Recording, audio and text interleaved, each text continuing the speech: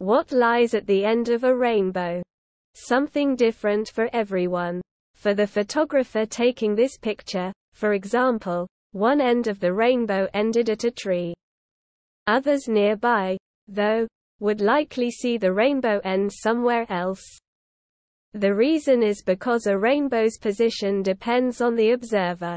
The center of a rainbow always appears in the direction opposite the sun, but that direction lines up differently on the horizon from different locations.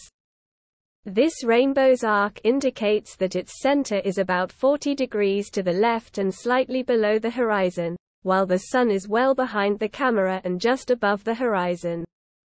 Reflections and refractions of sunlight from raindrops in a distant storm in the direction of the rainbow are what causes the colorful bands of light. This single exposure image was captured in early January near Ferry, California, USA.